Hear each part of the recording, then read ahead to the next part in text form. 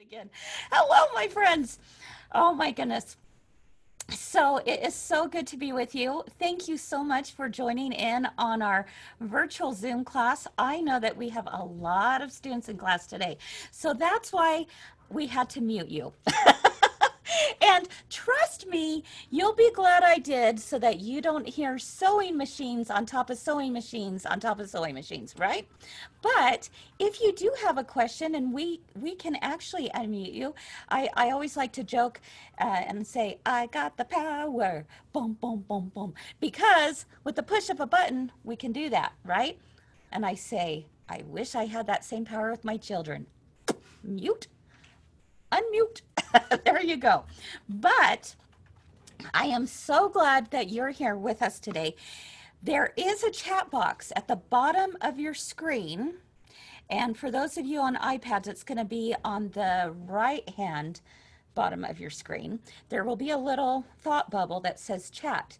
And you can go ahead and type messages right there and be able to use the chat box. Okay? So let's see. Okay, it says, I'm watching too because I don't have my stuff. Yeah, no worries. You know, if you don't have your stuff, it's perfectly okay. You can actually watch it later on. So the beauty of this is that it's all recorded. And so you're able to, you know, go back, rewatch. And sometimes it's a lot easier to actually watch it first and then go sew afterwards. So we'll give some time for you to be able to sew as well. I'm not going to try and go too fast, but obviously if things get, you know, if it's just a little too crazy for you of trying to do both things at once, then what I like to tell everyone is just to take a deep breath and it's all going to be good. It's all going to be good. So, all right. What I'm going to do, I'm hearing an echo in my earphones, so I'm going to actually take these off for right now. But if there's questions that people have for me, will you just let me know and I'll put that back in? Sound good? Okay, because I got these voices in my head that are just talking back and forth to each other. It's kind of scary. All right. So let me see. Yeah, no worries. Are we recording? Did you guys hit record?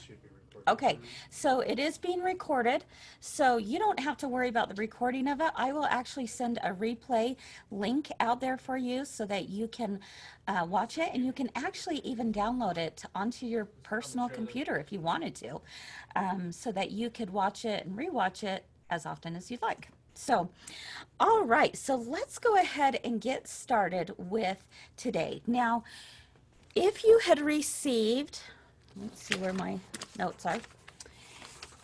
Oh, no, not those ones. Where did my notes go for the downloadable notes? You should have received an email from me with the thing. Of course, now I don't see it. Hello. Well, anyone want to show me theirs? Lisa's got hers. Where did I put that? Oh my goodness gracious. I have my pattern. We can print you out another one if you want. Okay, will you print me out another one, please? So, anyway, and you should have a notes piece of paper.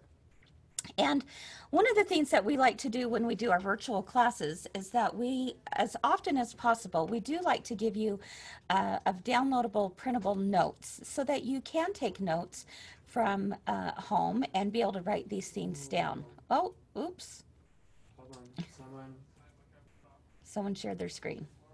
Okay, there we go. We're good. So if you have your notes, take those out. If you didn't have a chance to download your notes, no big deal. Take out a piece of paper and a pencil and just follow along with us because there are going to be things that you may want to write down. So are you printing that out for me? Awesome. Okay. So let's go ahead and get started. I guess I should give you a formal welcome. My name is Chris Thurgood, and I'm the owner of My Girlfriend's Quilt Shop located in Logan and Sandy, Utah. We also have a franchise in Midway, Utah called Midway Wool by My Girlfriend's Quilt Shop. What I'm going to show you today is something that I have been having so much fun with. So much fun because it is having the ability of doing some great piecing on a foundation grid, which makes things so much faster, easier, more precise, more durable, and a heck of a lot of fun. And the thing is, you can do some of these uh, quilts and projects. There's a drive-by in the background. Um, Quilts and projects with the easy piecing grid, some quilts that you would have never done otherwise because you think to yourself, oh, I could never, I would never want to cut those little squares and then sew all those little pieces together. Do you all have that person in your life who says, why in the world would you cut up perfectly good fabric, cut it up in tiny pieces and sew back together, right? So you know what you do that with that person in your life? Adios. No, I'm just kidding. We don't have time for that negativity in our lives, right? It's going to be so much fun as we sew those pieces together, and it's going to be something beautiful. Thanks, David. Okay, ta-da! Here are the downloadable notes. Yay! There we go. Okay, so this is where we're at. So what materials you need for today, if you have them, you don't you don't have to. You can go back and do this later too. Is one panel of easy piecing grid. What does that look like? It looks like this. Okay? One panel of easy piecing grid. And I'll explain the principle behind that here in just a minute. You want some red, white, and blue scraps. I got a feeling that you've got a lot of them hanging around, right? If you're like me. And of course, your sewing machine, iron, rotary cutter, seam ripper, just in case, and needles and thread. All right, so let's talk first about what's the principle behind easy piecing grid. So I'm going to come right over here to my cutting station and pull this out for you. Okay. All right. I've got quite the mess going on here, don't I? There we go. Does this look like your sewing room? All right. Here we go. So Easy Piecing Grid. It is. This is produced by 10 Sisters. Some of you may be familiar with Quilt Smart, same kind of principle here. And the idea is it is an interfacing, a very lightweight interfacing. And you can see right here that there is a grid that is printed right on here. And in that grid, there are little, let's get a little bit closer shot up here, if we can. There are these little tick marks in each of the four corners. You see that? Okay, that's really important, especially when it comes time to do our half square triangles, which we'll talk about today. You want to pay attention to those, all right? Easy piecing grid is 9 squares across by 14 inches down, and it all depends on the size grid that you use for your projects. So I'm going to show you a few different examples today of what that looks like with a finished project, but you have your choice between a 1/2 inch finished. This one I'm using today is a 1 inch finished. You have 1.5 inch finished and 2 inch finished. Okay. The other thing I want to make sure you know, and this will make a lot more sense as we start piecing this together, is that even though this is 1 inch across, if I were to grab my ruler and check it out, it's okay. Let's think about this for a second. If it's 1 inch finished, we need to cut our pieces to be 1.5, right? Because we're taking in a 1/4 inch and a 1/4 inch on each side. So you're always going to cut your pieces to be a 1/2 inch larger than what is on the grid. So if this is 1 inch finish, this really should measure what? I want you to think about that for a minute. It should measure 1.5 inches, right? Well, if I put my ruler on here to check, it actually is a little bit more than 1.5 inches. That's exactly what you want.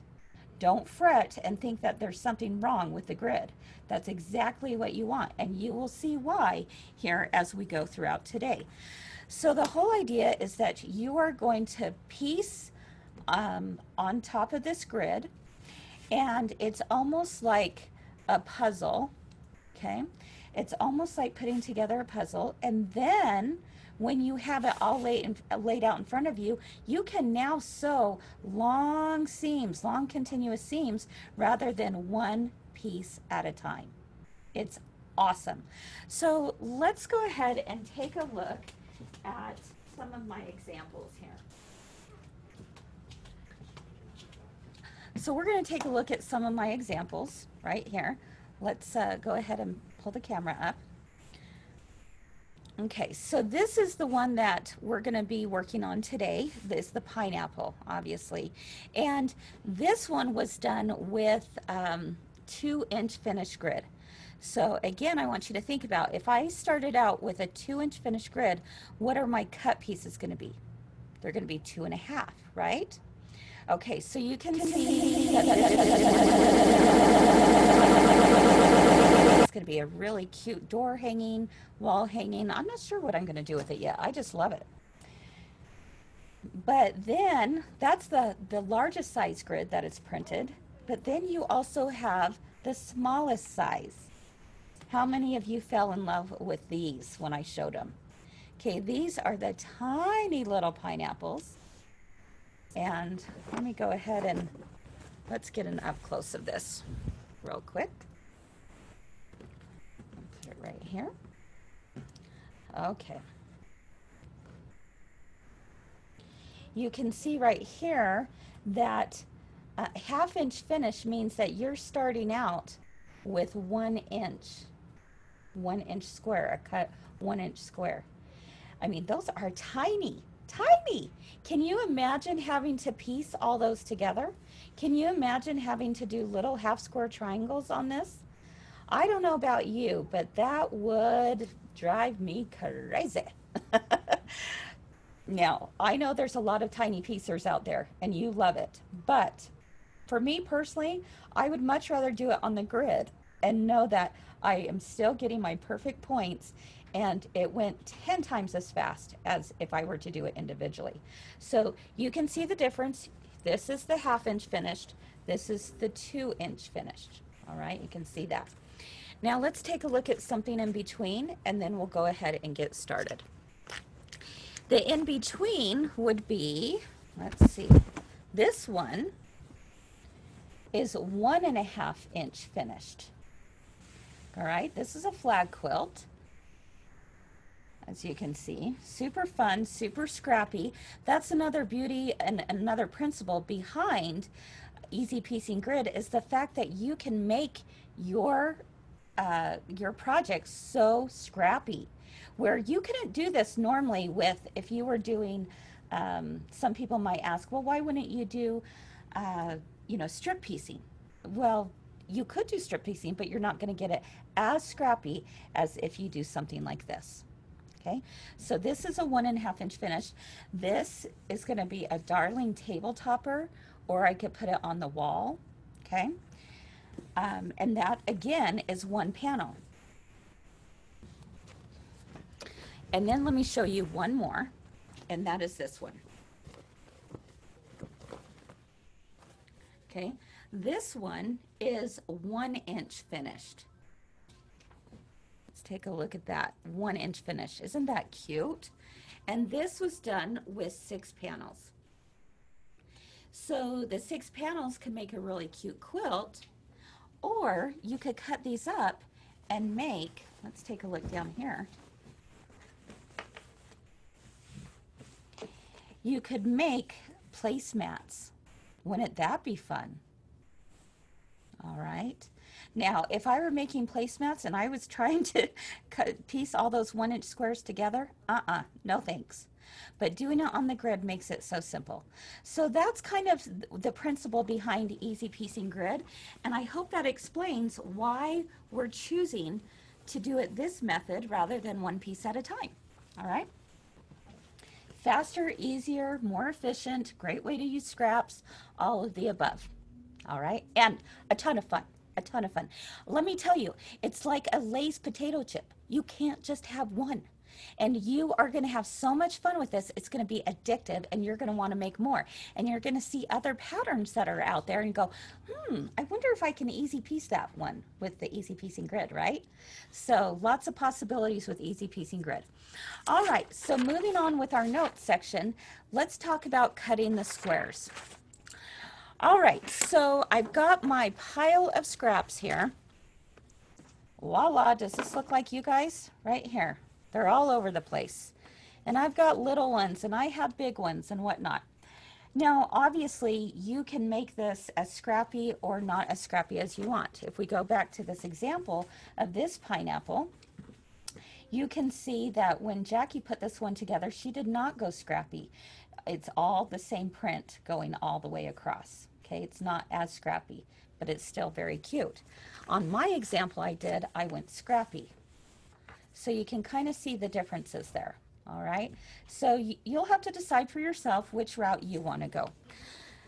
Today, I think what I'm going to do is go scrappy. Why not? Why not? I'm going to live on the edge.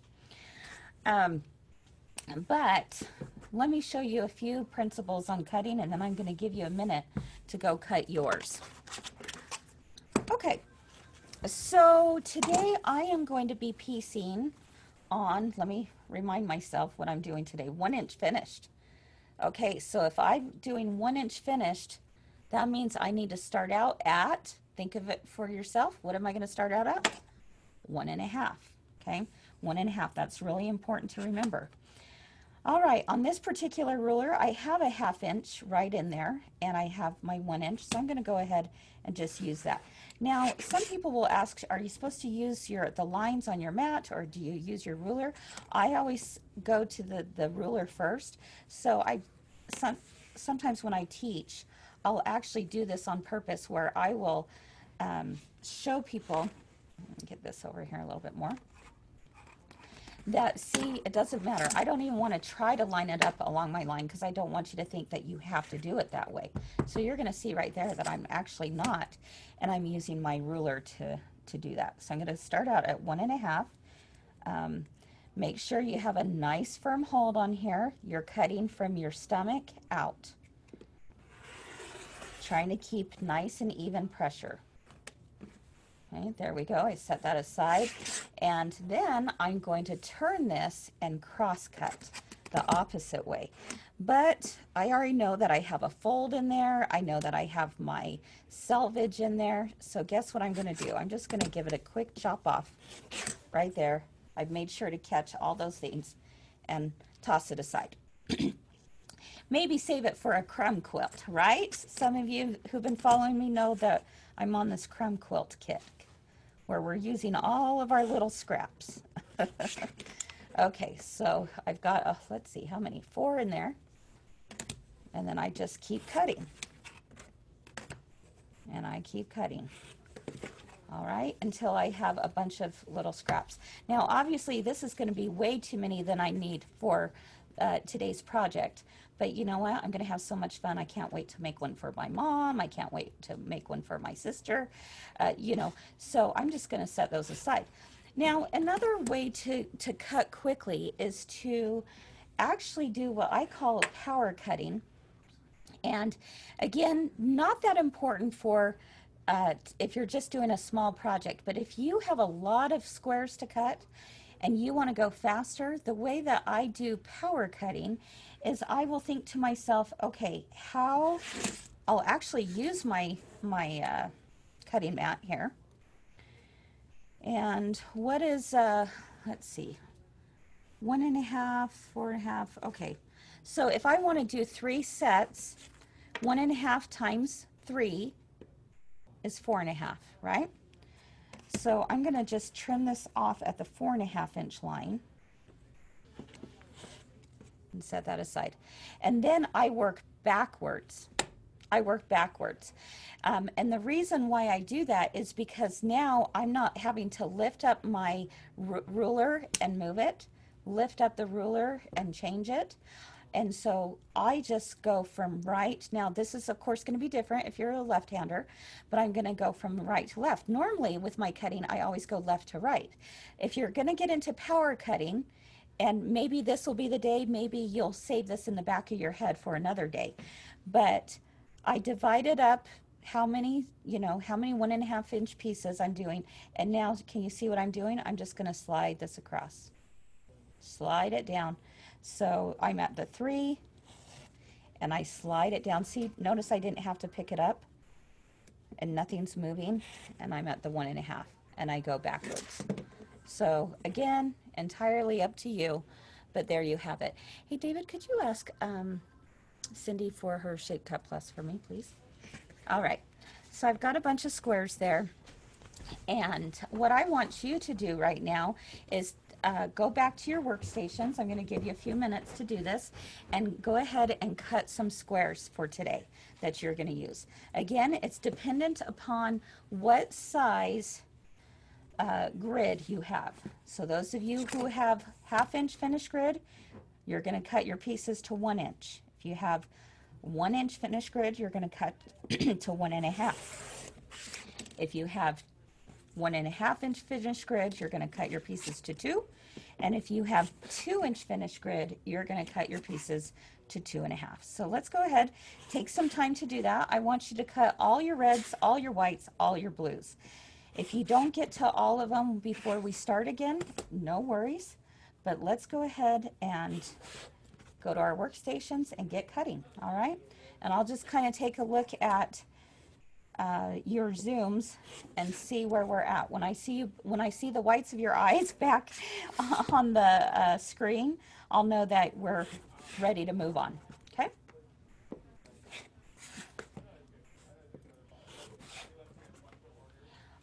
While you're cutting, are there any questions so far? Let's go ahead and unmute. And if there's somebody who, or can they can raise their hand, right? Okay, you can raise your hand and then Adam will unmute you. And if you have a question, let us know. So I'm going to keep cutting. And I'm going to multitask here. And I'm going to cut and answer questions at the same time. Yes? Half squares need to be bigger. Do the half squares need to be bigger? Yes. They're 1 inch. So if you've got half squares, you've got to do 1 inch. Everything's a 1/2 inch bigger than what your finished grid is. Okay. On the top of your Pellon little piece, well, I call it Pellon. It's not Pellon. Is what it says 1 inch finished, and it will tell you use 1.5 inch squares. Unmute someone. Okay. Who are we We're unmuting? unmuting Vicky. Hi, Vicky. Hi, Chris. Oh. If we don't have a grid and we want to mark one, do we mark it at the finished size? Hi, Vicky. Hi, if we don't have a grid and we need to mark one for today, do we mark the finished size? You will, no, not the finished size. You will do it a 1/2 inch bigger. So but actually even a little bit more than a 1/2 inch. And let me share with you why on this.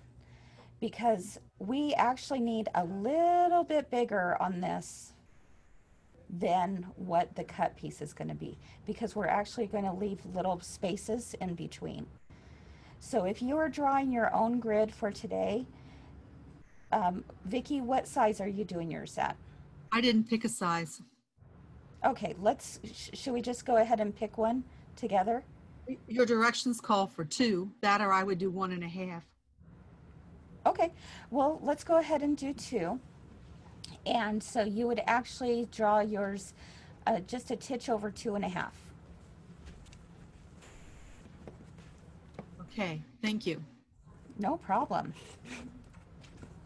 Okay, Lisa has a question. Hold on, Lisa.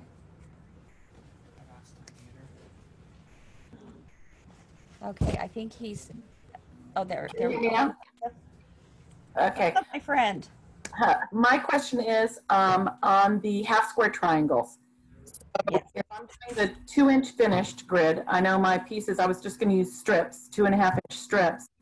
But when I do the half square triangles, can I still use the 2.5 inch strip for those, or do I need to? No, we're gonna go over that, and it is gonna be bigger. That's Thank a you. good question. Yeah, no problem, Lisa.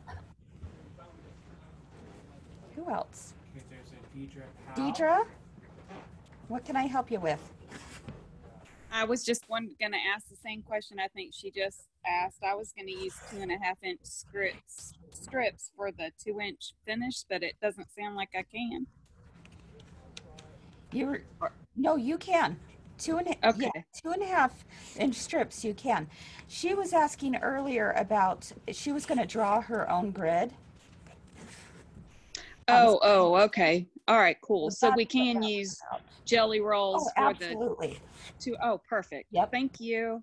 Oh, yeah, no problem. I'm so glad you asked because that is a great way to use your 2.5-inch strips, for sure. All righty. Anyone else? Looks like a Vaughn. Vaughn?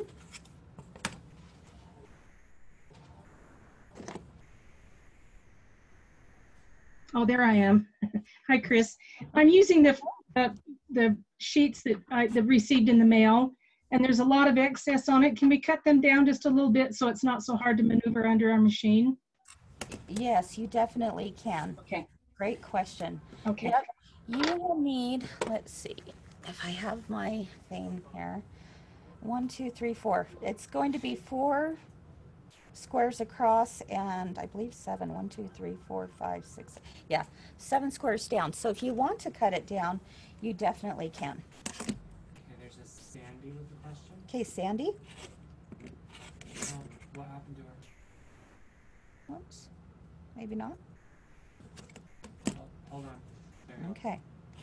Sandy? We're asking her to unmute. What kind of fabric are they using to make their grid? I was going to try it with Shape Flex. Is that what to do? Use? Yeah, you could do that with Shapeflex. If you've got Shapeflex on hand, you definitely can do that. What other are they possibly using to make their I would grid? say like maybe probably a fusible interfacing of any sort. So Thank yeah, you. the Shapeflex is good. SF101, that's a great product. We use it all the time. So a lot of you probably, might have it on hand. All right. How are we doing? I'm just scrolling through, taking a look. Some of you are sewing, some aren't sewing. Either way is perfectly fine. Lisa has a question.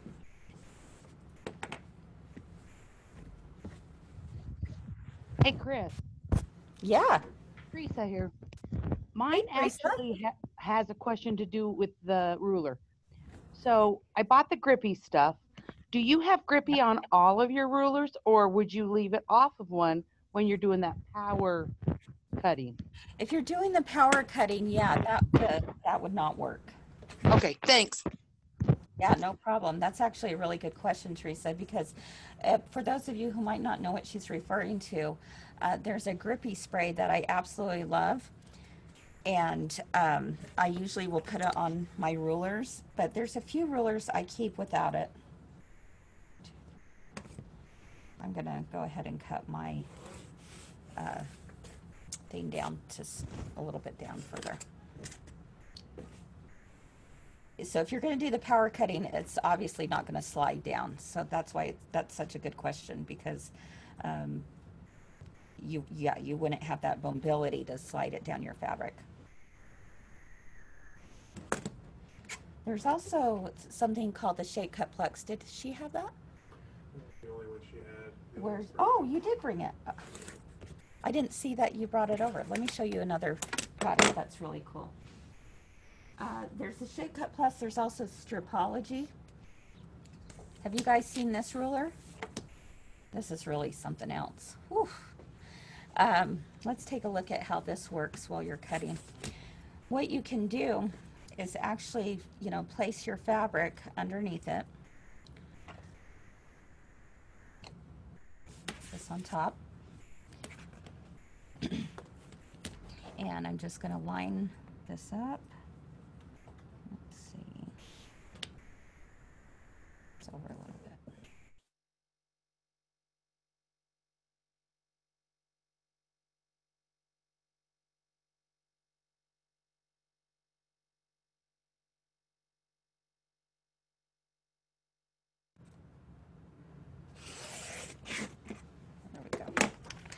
Okay, we'll try that again. So this is the Stripology ruler by Creative Grids. I'm going to put my 0 right there at the line. And can you get up just a tad closer, David, so I can point something out? If you take a look right down here, let's see, you will see markings right here, and you will also see slats that have like extended channels so that you can actually get your ruler right in there and be able to cut. And then you go to the next one and cut. So there's no lifting up of rulers at all. So you don't have to, you know, worry about having the fabric come up, lift up when you do that. So let me go ahead and do that right now. And I'll show you kind of how that works. So this can be a really fast way to cut as well. So I did 1.5. I go now to the 3. I go to the 4.5. Do you see that? And it just slides right along there. So if you're doing a lot of cutting, this is a great way to go. Oh, I didn't get my ends there. How's that? You get what I'm doing. Alrighty. So that's Stripology. And then there's also one called Shape Cut Plus. Shape Cut Plus. So same principle, same idea, just different companies. The nice thing about the Stripology is that it does have the no slip grip on the back, which makes it really nice. So there's that. Okay. Alrighty, how are we doing with our cutting? We good? Okay. Can you scroll through for me real quick so I can see everyone real quick? And let's bring the camera right back up. Okay, Wilma, looks like Wilma has a question. Oh, no question. I think she's just waving. Okay. Mary Jo has a question. Oh, just one moment, Mary Jo. I've asked her to unmute. She has to do it. So you have to unmute yourself. There we go. Hi, Chris. There's a pattern that has hearts that is. Do you hear this weird noise? Yeah, there is a weird noise. Oh, I think it's on your end, Wilma, or Mary Jo, excuse me. Mary Jo, Okay. Mary Jo, why don't you go ahead and just type something in the comments? Okay. Okay, no problem. Sorry about that. I think it might have something to do with your speakers. Yeah, it's reverberating. Yeah. Any other questions before we move on? Okay, let's go ahead and get started then. And the first thing, let's see, I want to do according to my notes I gave you. Tips for cutting squares. Okay, putting together the puzzle. This is the most fun part, you guys. I love this because I get to audition my fabrics before I ever even sew them. This is the beauty of this method also, is because you can create these giant quilts, but you do them in bite-sized chunks. And Adam, would you grab for me the downstairs in the warehouse area, the 10 Sisters books? Yeah. Okay, and so this is just a small portion of it. But if you had the large pieces, you could do one puzzle piece at a time, and you're only focused on one area at a time. And that is what is so much fun about this. All right, so I'm gonna go ahead and take my little pattern here from 10 Sisters. This is the Patriotic Pineapple, and she was kind enough to let us use this for our free class. So thank you, Carmen of 10 Sisters, for this. And I am just going to follow this exact layout. So let's get up a little bit closer here and take a look at what's happening. We've got background pieces. Whoops. We have background pieces right here. You see that in the tan. Don't worry about the border pieces. We don't do that until after it's all over. but I have a half square triangle, another half square triangle, and a background piece. Do you see that on your pattern? Can you see how there's little lines in between so that you can see that that's actually the square? All right.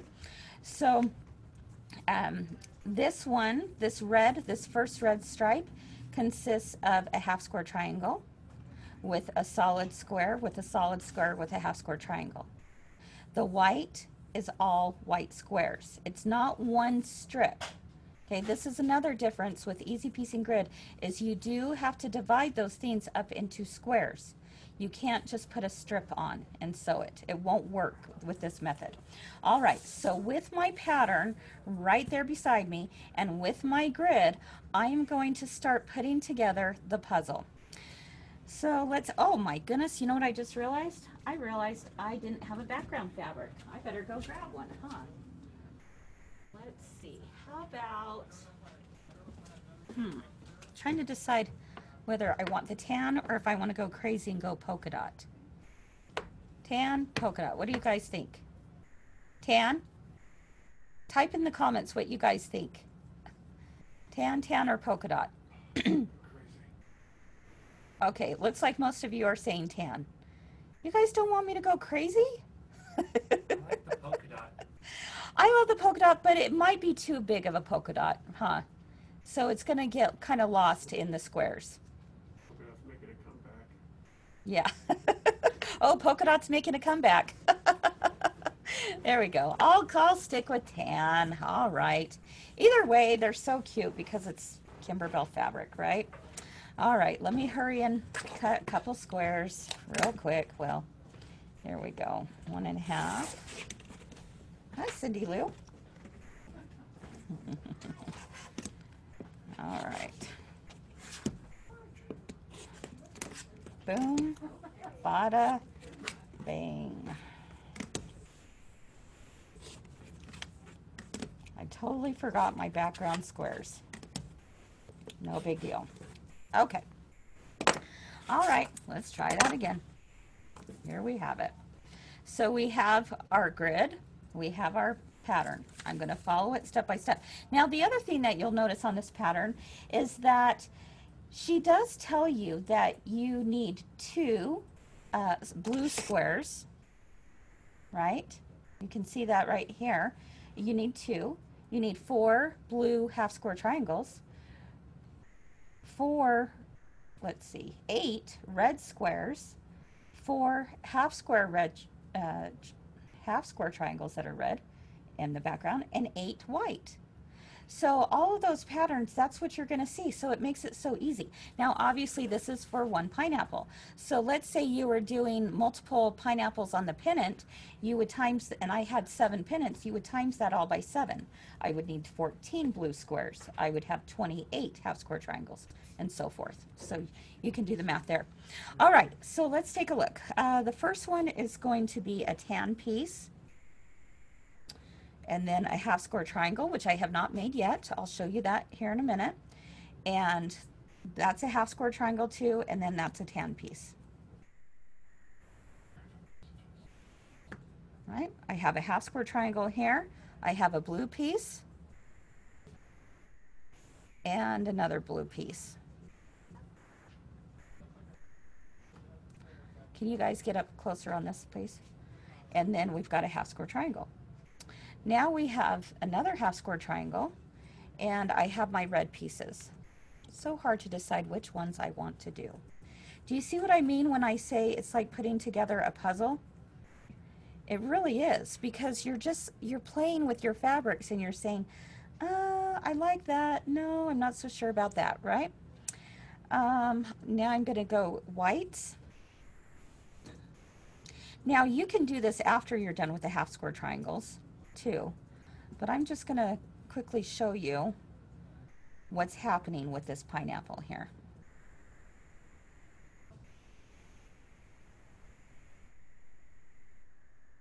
So you guys go ahead and do yours as well while we're doing this, while we're laying everything out. Chris, someone asked what side of the grid you put the squares. Okay, that's a great question. And I guess I didn't answer that earlier, so I'm glad you asked. You want to make sure that it's on the bumpy side is face up. Bumpy side face up. Okay, that's the fusible. Any of you who have seen me demonstrate this before, you're probably laughing at me right now. Do you remember those? Some of you saw this in real time, where I accidentally fused to the back. so I wasn't paying attention to where my fusible was facing.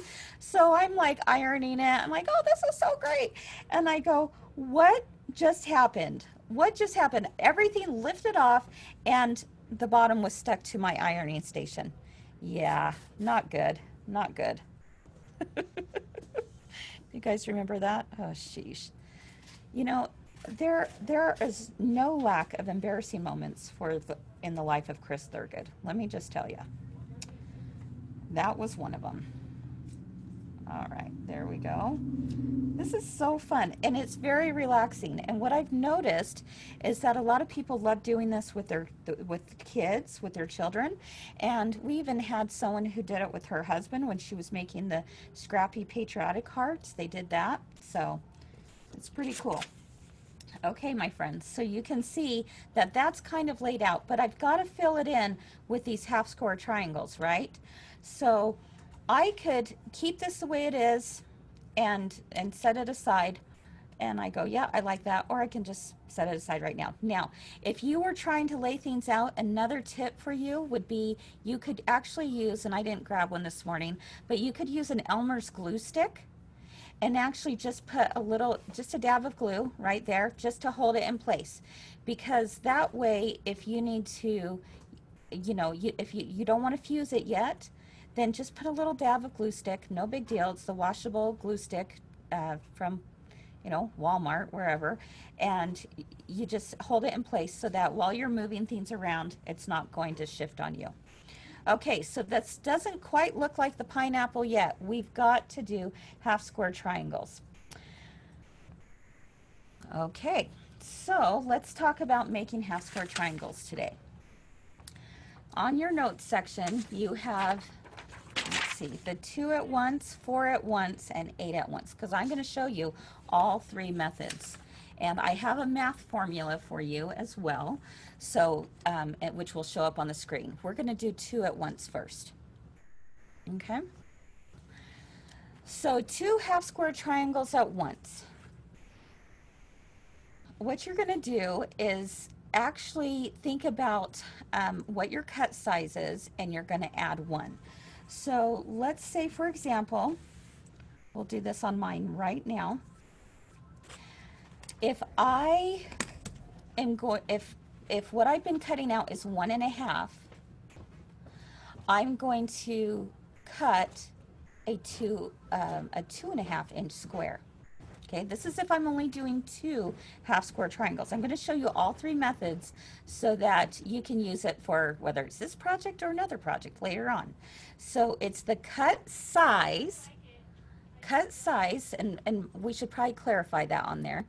It's the cut size plus 1 inch. So my cut size, again, for mine in particular, is 1.5 inches cut size. So I am going to add 1 inch. So I'm going to cut 2.5 inches. And I'm going to just cut out 1 red and 1 white. Or excuse me, 1 tan, because that's my background, right? Okay, what did I say? 2.5. Yep. All right.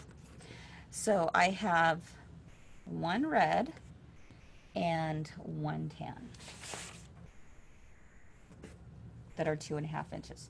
So again, yours may be different depending on what size you guys are working on today. But whatever your cut size is that you've been doing, just add 1 inch and you'll be good to go.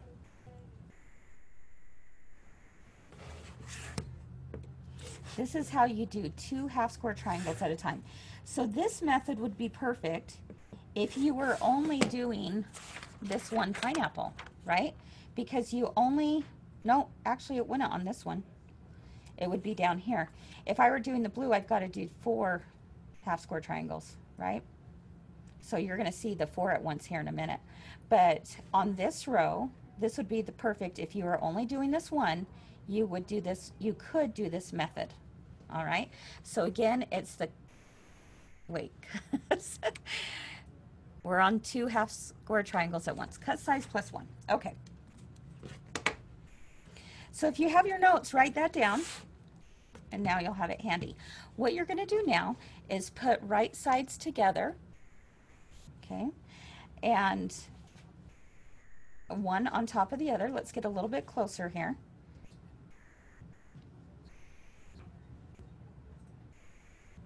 Okay, so I have 2. Okay, just a second. I've got 2. I have a background piece and I have my red piece. They're 2.5 inch size. I'm going to place this right sides together, and then I'm going to take this handy dandy, it's my favorite tool, it's called the Quilter's Magic Wand. There's a lot of products out there that do the same thing, so you might have something that looks a little different, or you can still just use your ruler as well. But what I like about it is that it has a straight like laser cut line down the middle, which is going to line up along the diagonal of my squares, and then it's a perfect 1/4 inch beyond that. So I'll do it on this side because it's a little bit lighter. I want you to be able to see it. So I'm going to place this right here, diagonal to diagonal, and just draw a line. Move this over just a titch and draw my line. Okay, now I have 2 lines on here that are a 1/4 inch away from the center. All right, so now let's go over to my sewing machine. And I'm going to sew directly on those 2 lines.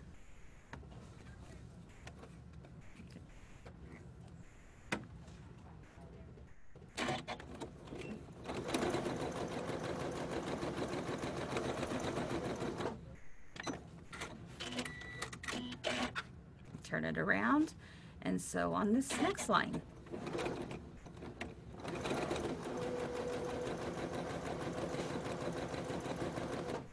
And cut my threads. Okay, so there you have it. I have sewn on directly on both lines. Maybe I should have used a different thread color so you could see that better, but believe me when I say both lines have been sewn on. All right, now come back over here and just trim down the center. Now I have 2 half square triangles. I want to square these up to be, let's see, on this one, what am I squaring these up to be? 1.5 inches, right? So you're squaring yours up to be whatever size you have.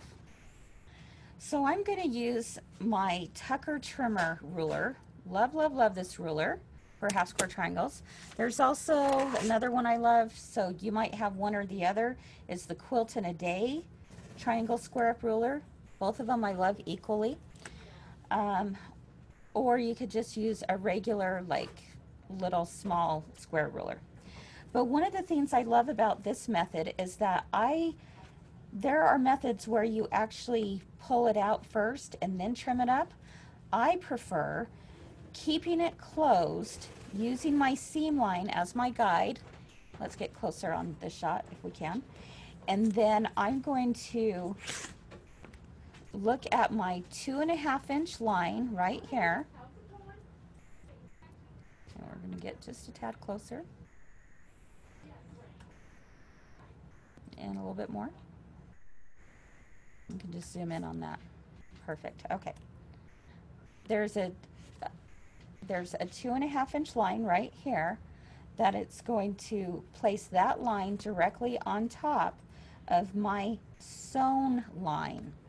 But I'm actually working with, what am I working with? 1.5 inches. I have to remind myself I'm not working with 2-inch grid today.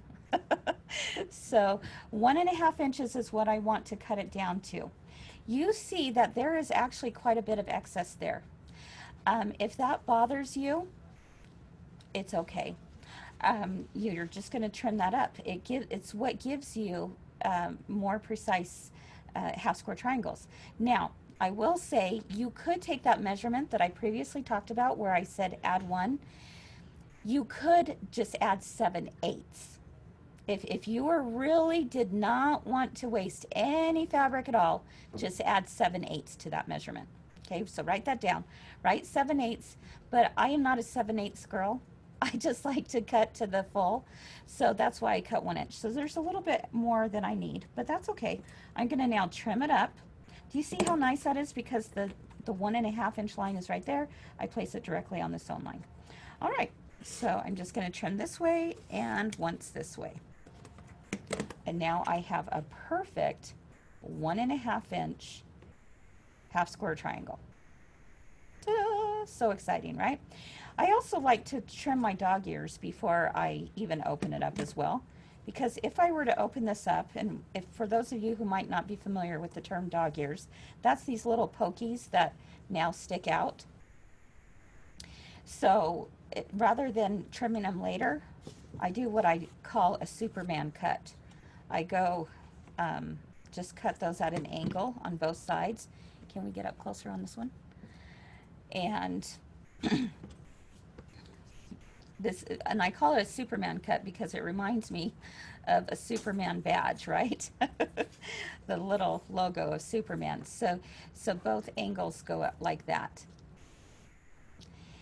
And now I can open it up. I have no dog ears hanging out over the side, and I have a perfect 1.5 inch half square triangle. Okay, so I'll do that with this other one. Again, this was cut larger. I'm going to use the Tucker trimmer, look for the 1.5 inch line on here, place it directly on top of the sewn line, and trim up my edges. There we go. But I'm going to also trim my dog ears before I move on by giving it a Superman cut. There we go. And now I'm going to press those. So what I'll do to that, let me pull my little ironing station over here.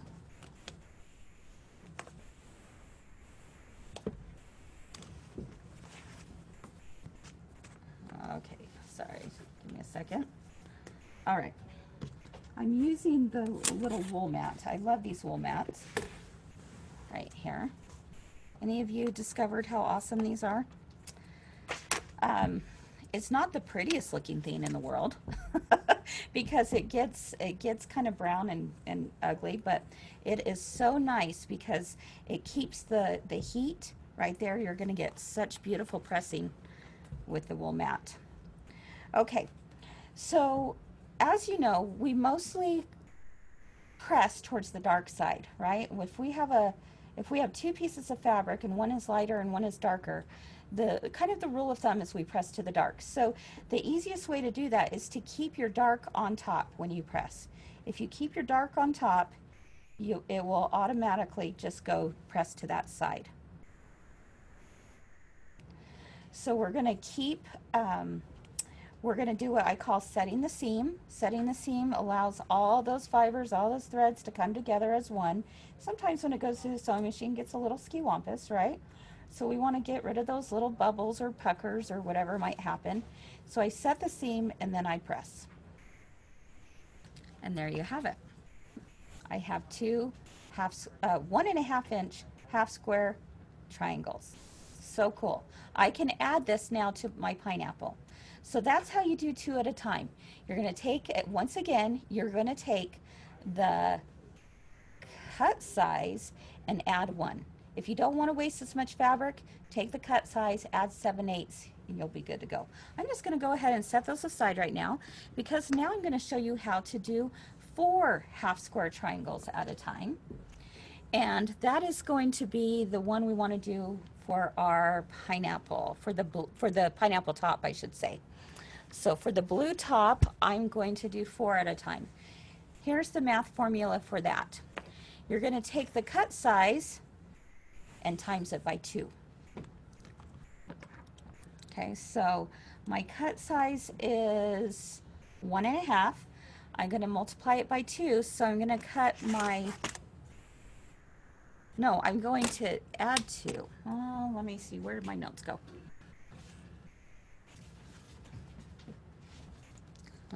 Sometimes I have to double check my thinking because I'm thinking so quickly, right? Oh yeah, yep, we're good.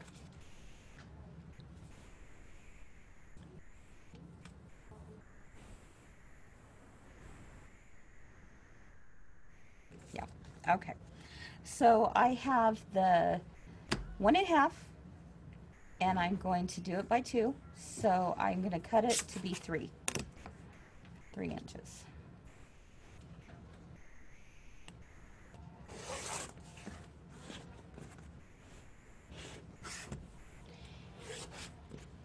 And I'm going to be able to get 4 out of this. Okay, so here's one of those. And then I notice that I have to do it with my background piece. So I'm going to also cut that as well.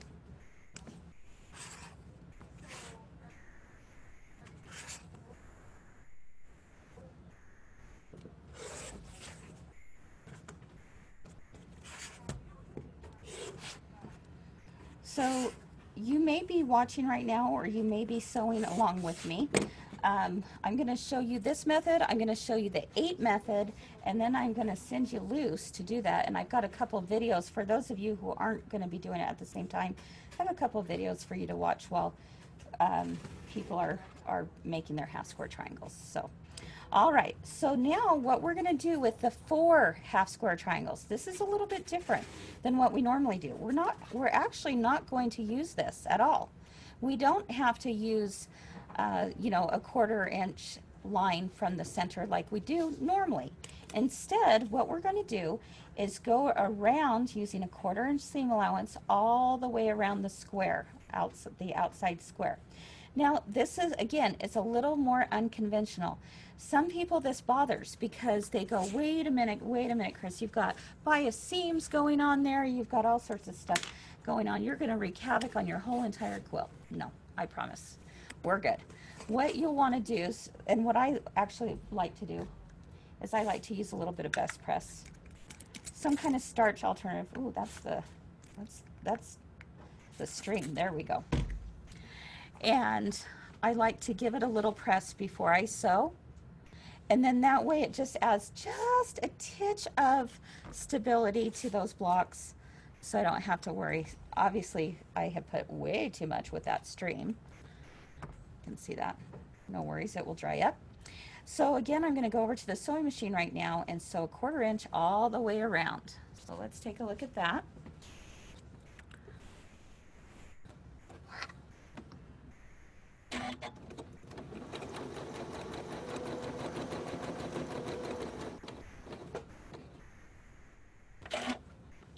I put my presser foot, my needle's in the down position.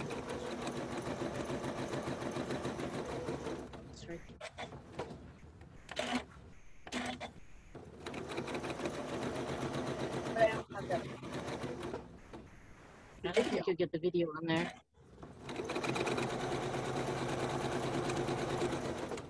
And cut. Okay, so again, this is 4 half square triangles at once. All I did was I sewed all the way around that. Okay, so now I'm going to go back over to the cutting station. Move my mat here. And I'm going to cut diagonal this way and diagonal the opposite way. Okay, so I just have my ruler right here, and I cut. And without having to lift anything, I could go like this and kind of maneuver myself. I'm actually using a rotating cutting mat right now so that I can just twist it around a little bit without disturbing my fabric. And I'm going to cut one more way. Now I have 4 half square triangles. Isn't that cool? All at one time. So let's take a look. We're going to do the same thing as we did before with trimming up to 1.5 inches. So I put my 1.5 inch line on my ruler and I line it up with the sewn line here.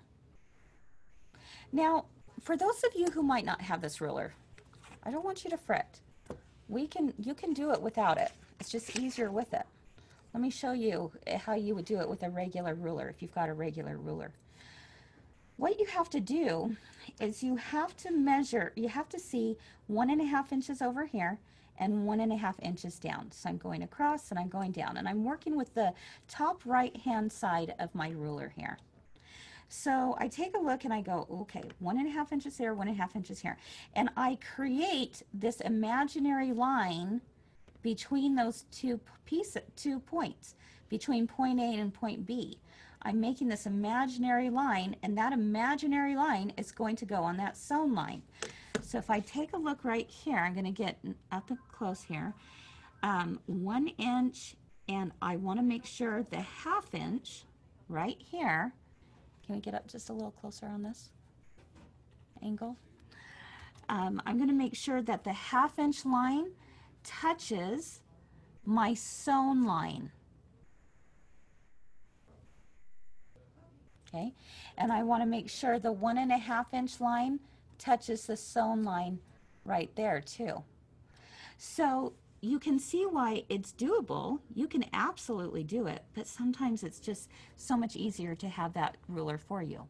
That's why everything can be done without tools, but tools always make it so much easier, right? So you could mark your ruler with the ruler tape. Yep, you certainly could, Nida. Washi tape. Yep, you could do that as well. All right. So again, 1.5 inch line, 1.5 inch line. I could create that imaginary line. I could put washi tape, whatever it is.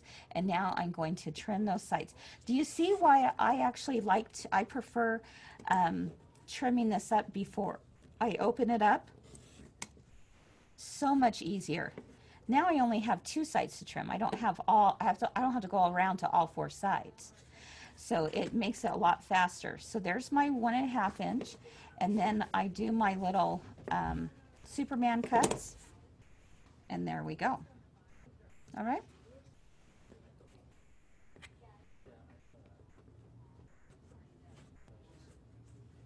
I'm just finger pressing that open. I should do that over to the dark side though. Okay, so that is as easy as it gets. I'll go ahead and, so you can see how I did it with a regular ruler. I'm going to go back to this ruler because all I have to do is my imaginary lines is no longer imaginary. It's right there. And I'm going to just place it on top of the sewn line and trim. Trim and, whoops, trim. Superman cut. Boom and boom. You're going to get so fast at this that it will just be like, wow, this is kind of fun. I'm just like this real quilter here, right? Here we go. Just trimming that up a little bit. It's like just giving it a little haircut. Just a little haircut, just a little trim. And oh, it makes it just so much nicer. Trim and trim. In a perfect world, we'd all cut perfectly, we'd all sew perfectly, we'd all press perfectly.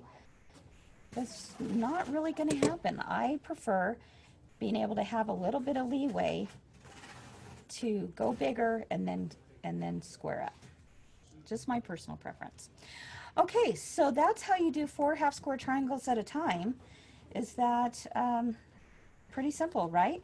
You're going to take the cut size again, times it by 2. Go all the way around all 4 sides, and then diagonal, diagonal. Are you taking notes on all this, I hope? Okay, so there's my 4 half square triangles. I'm going to set those aside.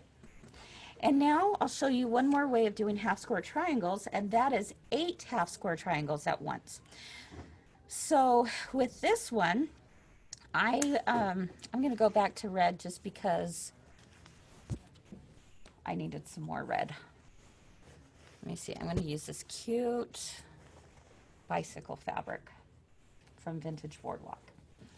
Okay, so the calculation for this one is you're going to take your cut size, times it by 2, and add 1. We're going to be able to get 8 half square triangles out of this. So cool. Let me think. Let's see. There was something I was going to tell you. Okay, so I'm gonna do it with red, and I'm going to do it with my background cream. All right. So let's think about this. If my cut size is 1.5 inches, I'm going to times it by 2, which will be 3, and I'm going to add 1, so that'll be 4. So I need to cut 2 4-inch squares, one out of red, one out of my background. Does that make sense? Okay, so cut size times 2 plus 1. If you didn't want to waste as much fabric, you could add 7/8 inch, but I just add 1. Okay, it's entirely up to you. Okay, so I'm going to cut out a 4-inch square, and I'll go ahead and do that right now.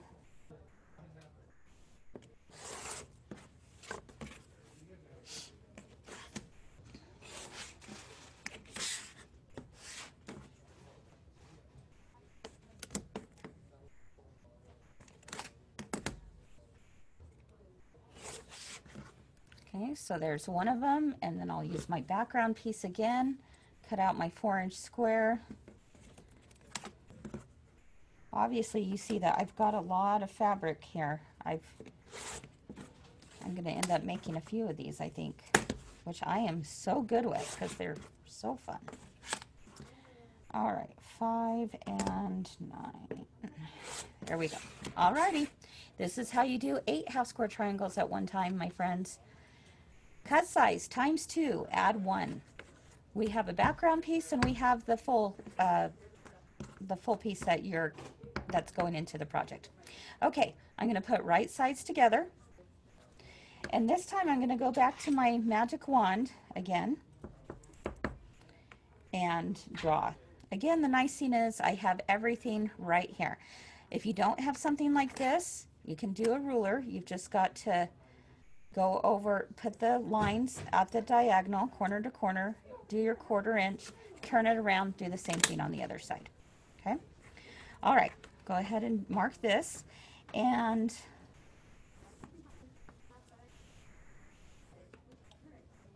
just like that. And I'm going to do it the opposite way. So two different directions. Oops. 2 different directions here. Line is on the corner, from corner to corner, diagonal to diagonal, and I'm just going to draw this on each side. Okay, kind of looks like a railroad crossing. All right, so I have my lines here. So here in just a sec, I will take it to the sewing machine, and I will sew directly on both of those lines, or I should say all 4 of those lines, right? All right, here we go.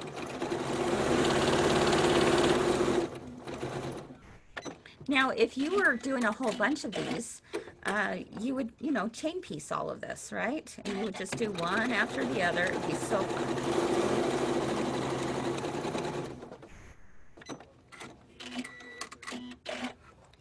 Okay, I did 2 lines. Now I'm going to go back and do the opposite ones.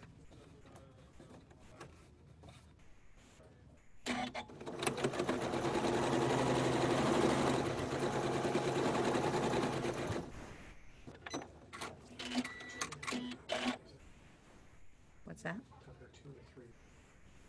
Tucker 1.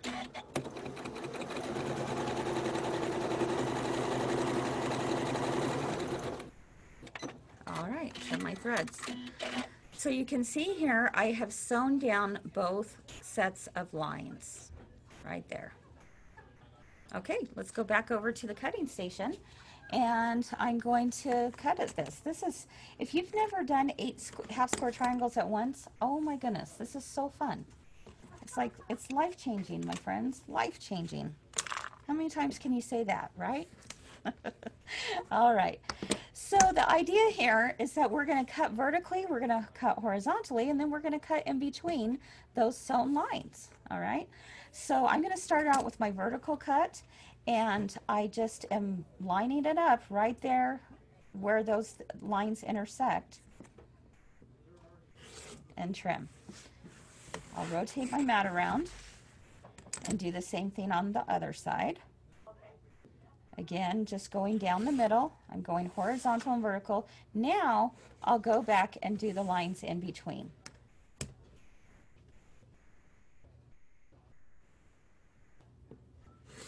trim, and one more.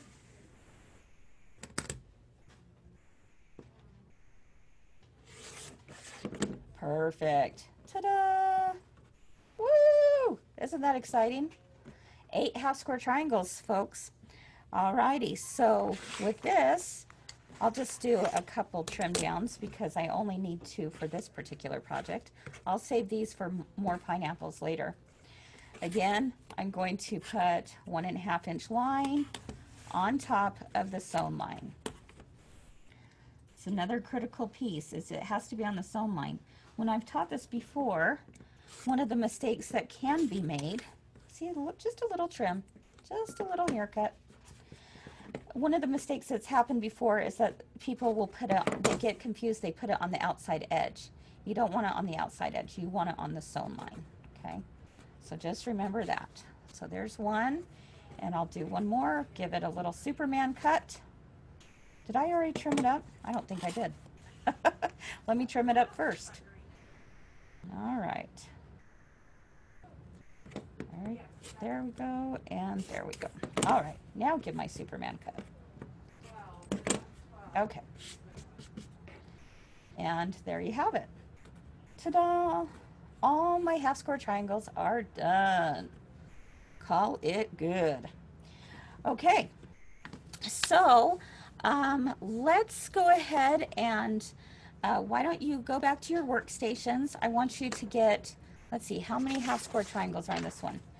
I want you to have 4 blue half square triangles and 4 red half square triangles. So you decide whatever method you want. You could do the 2 at once, the 4 at once, or the 8 at once. Vivian says you scare me by not closing your cutter before laying it down. I'm sorry.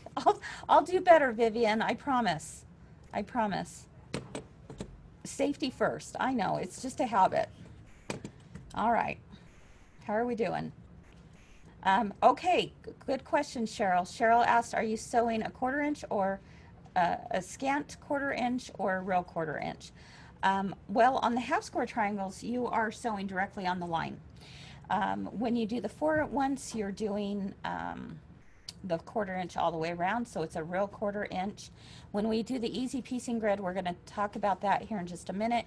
You are actually doing a 1/4 inch. Do not do scants on this one. All right.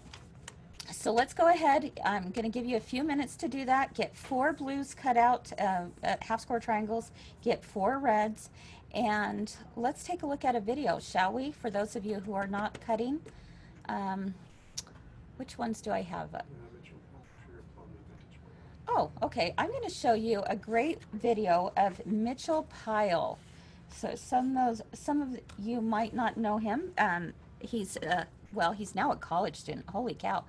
He's a college student now, but he was a high school student. A couple years ago, we had a program for our high schoolers that we gave them a free machine, and what they had to do was they did different projects, and they did it, with social media and stuff to try and get more kids sewing.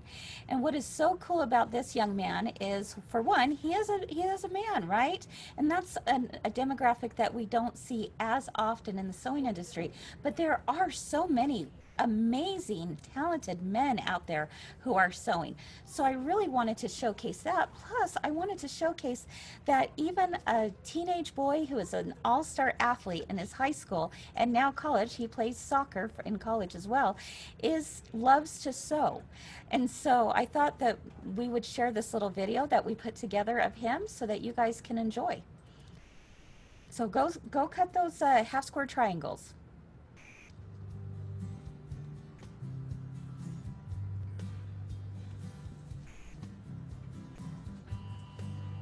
My name's Mitchell Pyle. I'm from Brigham City, Utah. A little bit about me, I'm on the soccer team at Snow College, and I like to be in the outdoors, hunting, fishing, doing various activities. You can really learn anything you really want to if you just put your mind to it. And sewing, I never really wanted to sew like quilts. What I wanted to do, not a lot of people do. It's kind of cool to be a different type of sewer. I started with just little bags and stuff, and that was kind of cool. So then I got a little more confident, and I was like, hey, I want to make a gun case. It was really cool once I got it all put together, and whenever I go shooting, I look at that and go, I made that cool case. I would say taking on this tent is the most challenging because you have to do kind of a lot of research on it and a lot of looking at other tents and thinking of how they went about to sew this seam together.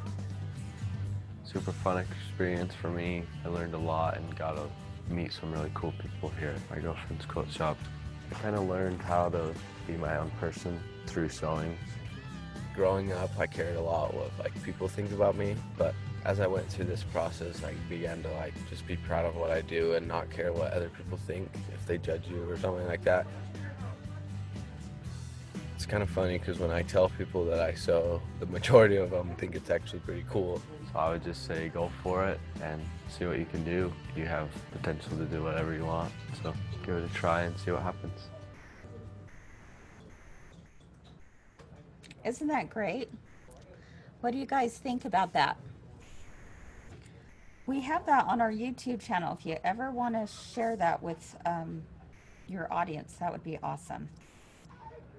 Maybe some of you have grandsons who are in that age category, or, you know, just teenagers, to think that it doesn't necessarily have to be a quilt, that there's a lot of things that out in the sewing industry that's really important, and we need everyone.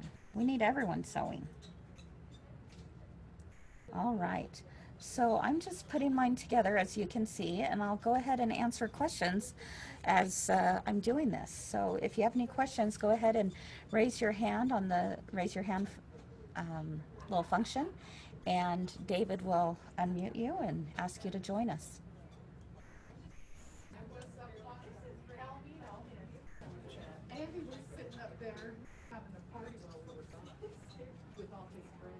David, do we have anything? There was someone that asked a question, what the difference between Tucker 1, 2, and 3. I can't hear. What the difference between Tucker 1, 2, and 3 was. That was the question. Okay, there was a question earlier about what the difference is between Tucker 1, 2, and 3 is. The one I'm using today is Tucker 1. Okay, and that's the one I use the most often. The other ones, Tucker 2, it has sizes on there that are not full half-inch increments. And Tucker 3 is just a larger ruler. So that's another one that you'll probably use quite often. So between the three of them, definitely Tucker 1 is the one that is my main go-to. And then after that would be Tucker 3, and then Tucker 2. But that's just me. Mary Jo has a question. Okay, I'm back. What I was going to ask before was, I've seen like wall hangings, quilts, whatever, that are made with all these different color squares and in a heart shape. This grid would work perfect for that instead of having to sew all these, because it's like I look at it and it's like, oh, I love it, but it's like I don't want to sew all these squares together. Make sure they're right. You know, I mean, if you're a little bit of a perfectionist, it can drive you nuts. So I have never done one, but I would do it with the grid. Yeah, you're absolutely right. Absolutely right. Yeah, it's interesting. Once you do the grid, you really see other ways to use it, and it's so much fun. And you start looking at blocks completely different. See what I'm doing here? I'm like rotating this around because, like a puzzle, I want to find the right angle of where I'm supposed to be.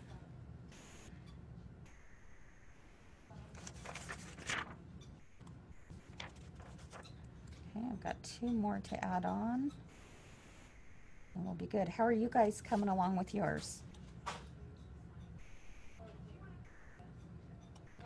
Someone asked if you need to open up your seams or press them to the side, and my answer is just press them to the side.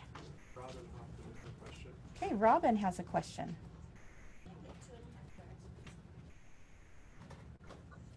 Hi, Chris. Robin? question is I had to leave for about 20 minutes, and so now I'm lost because I missed all the stuff I don't know. So will I That's okay. watch it later? Absolutely. There will be a replay link and you can watch it at any time. Okay. And what is a crumb quilt or crumb sewing you guys are Oh, doing? crumb quilts is when you have all these little scraps left over from other projects and you start sewing them into blocks. And then those blocks go into quilts. It's very scrappy. It's very improv. It's kind of like the crazy quilts that our grandmothers or great grandmothers used to do. And they used what they had, right? So we do the same thing with crumb quilts. Oh, okay. Gotcha. Yeah. All right. And I That's have a it for video now. on YouTube for it too. I will definitely watch it later. 'Cause now I lost Awesome. on the math part stuff. So That's right. Okay, so you can see now this is looking like a pineapple, right? Woohoo! This is exciting stuff, my friends. Okay, so now it comes time to fuse it. So I'm going to take my iron. Now this is going to scare some people because you're going to see there's this fusible behind it all, right? And what you want to make sure is that you don't put the iron on the fusible. But you might think to yourself, but wait a minute, you have fusible in between those pieces, right? It's okay because the fabric lifts on top, so really it's not going to touch your iron. So you can watch it and believe me when I say that, right? So I'm just going to go ahead and give it a press all the way around, being careful not to go to my outside edges. Now I could have trimmed this up a lot more. I just got lazy and didn't trim it all the way up, but you definitely could. If you're like scared that you'll go over onto the fusible, no worries. You know, obviously it will depend on the size of your iron as well. I love this one because it's a great travel size, but I've done it with a regular size iron as well. So again, I'm just fusing this all into place. When you do that, you want to make sure that your pieces do not go over top of the grid lines. You've got to see the grid lines. And so that's why earlier when someone was asking me about, she was drawing her own grid lines on and she wanted to know what size to do it. And I said, it's got to be a titch over what your cut size is going to be. That's because you need to leave these spaces.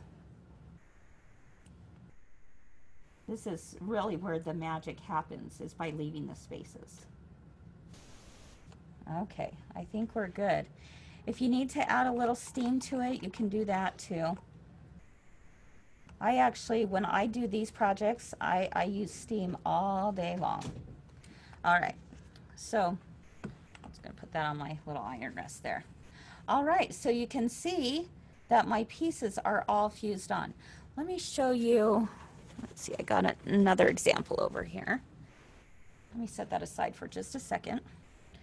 I'm going to show you this one. This is also the start of the flag. And do you see how you have those spaces in between? Yeah, this has not been sewn together. It's only been fused together like a puzzle. So this is wonderful. Again, you can lay out. You can say, oh, I don't like that here. I'll put it here instead. Now let's pretend that you fuse something on and you think, oh, darn it, I fused it in the wrong place, right? Do you think that could ever possibly happen to you? Absolutely. No worries. No worries. All you're going to do is take your iron to it. Whoops. Warm that little piece up and it will come right off. Okay, so no problem. If you accidentally put something in the wrong spot, just warm it up, no big deal. All right, and you can see that this flag is also consisting of all these half square triangles. And because they were all the same, you could just do the 8 half square triangles at once and you're going to be able to get 2 stars out of that. Okay, because let's see, 1, 2, 3, 4, 5, 6, 7, 8. There you go. You could do 2 stars out of the 8 at once method. All right. So again, the reason why you want to have the that little bit of space in between is because of what happens here. When you go to sew, you fold it and it will go right down, and now you sew all the way down. Ta-da! It's amazing, right? You can see I've already done one, and I used a different color thread so it would be a little bit easier to see. But you can see that I used a 1/4 inch seam allowance, and this is not where we use a scant. We do not use scants on this one, okay? We're going to use a perfect 1/4 inch seam allowance, and we're going to go all the way down. So let me go ahead and grab my pineapple, and I hope all of you are ready. Oh, you know what, I had a couple pieces that didn't want to stick on. Look at that. Let me try to get those babies on again. All right. So have your pieces ready to go. And then we're going to take it to the sewing machine. And what we're going to do is we're going to sew all in one direction down a set of vertical lines. If I look at that and I go, oh, that doesn't look right, right? Nope, that doesn't look right. I'm going to turn it around. Is that right? Yep, that's it. All right, let me try and get those. That top section, I didn't hold it on long enough.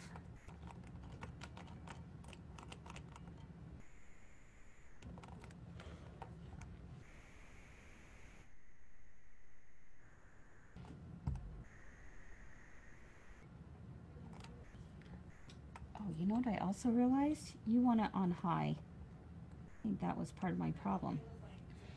It wasn't wanting to go through those multiple layers. You want your iron on high. All right.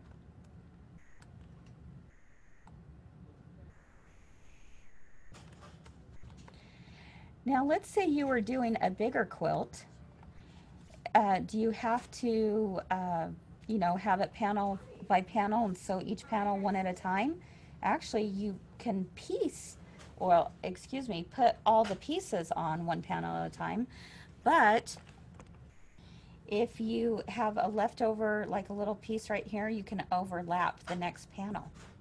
That's really cool because now you can overlap. There's no pinning, and overlap the next panel, and now you have everything fused in place, and you can go from there. Chris, yes. Can you talk about the little corner marks and half square triangles? Oh, thank you. Okay, I forgot to talk about the little corner marks and half square triangles. Yes.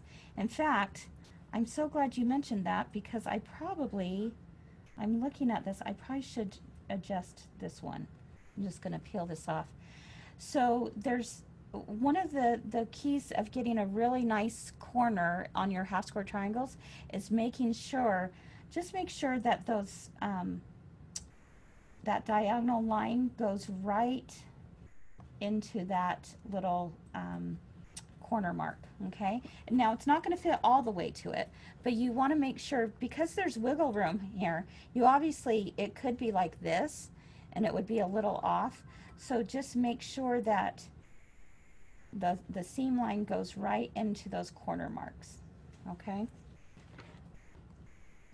That's the other thing about this method is even if you don't have perfect piecing, or not perfect piecing, perfect cutting, it's okay because it's going to be caught in the seam allowance. Okay. Thank you. Great question. Another question. Another question? Would the iron stick to the gaps? Nope. In the grid? Nope. The iron is not sticking to the gaps because the fabric lays on top. And so it actually is not. Now, if you're having that trouble, you could use a pressing cloth in between, and that would be fine. But even in talking to Carmen, she never uses a pressing cloth. She said, nope, the fabric just lays right there on top. So it's not, you can see, well, let me see right there. You can see right there, there's nothing fusible on there. There's no gunk at all. So it's pretty cool. Now, yes, if I went over into this area, it would, but I'm not going to do that. Okay, you know what I'm going to do beforehand, though? Let me put this aside. I am going to actually trim this up because I'm only making one pineapple. So I'm just going to trim this up so it's just out of my way. I don't want to mess with it.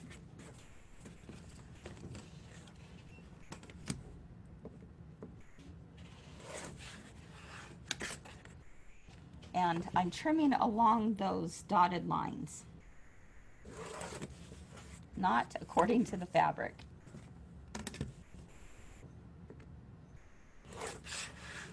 Okay, it's coming together. All right, let's go over to the sewing machine. I'm going to, oh, not yet. I'm going to fold this over. I'm going to do all my vertical sides first. So see how it just folds right over. So right there, then I'm going to do the same thing on this one, sew, and the same thing on this one, sew. So if you need to, you can watch me sew that first one, and then you can go back to your workstations and do the same thing. All right, right over here. I'm going to put my presser foot down and begin to sew. Here in just a sec. There we go. All right. So again, I've just folding this over. And I happen to have my presser foot, my 1/4 inch presser foot guide on. So I'm just using the edge of my presser foot as my guide. Look how fast that is.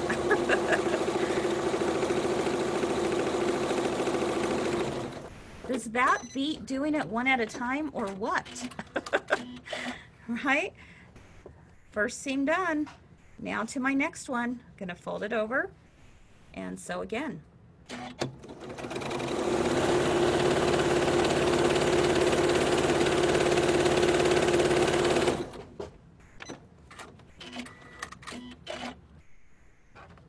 And one more seam.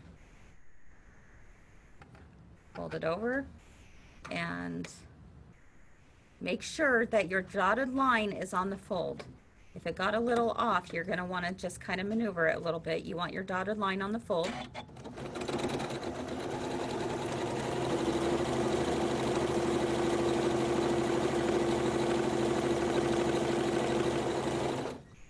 And cut. Look at that. Woohoo! Looks like a very skinny pineapple. It will go back in proportion here in just a minute. Okay, so there you have it. There's that one. And why don't you go ahead and work on yours, and we'll be back here in just a minute.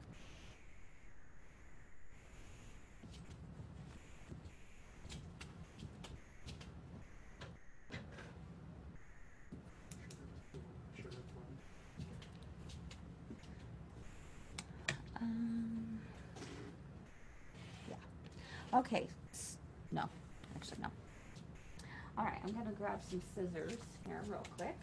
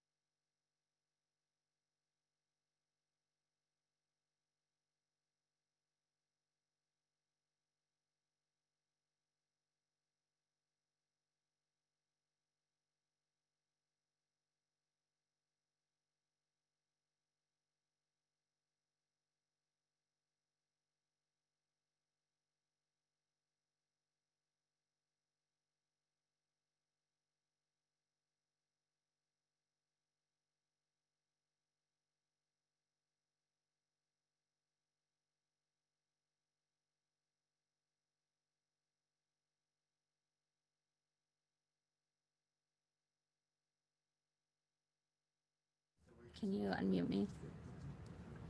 There we go. Okay. Let me answer any other questions while we finish. Carolyn asked, doesn't that mat spin? Yes, it does. Sometimes I spin it, sometimes I just don't. But yes, this one definitely does. The size of fusible I used for the flag was 1.5 inches, I believe. Yeah, 1.5 inch finished grid. What other questions do we have? And we can unmute you as well if you have a question that you want to ask in person.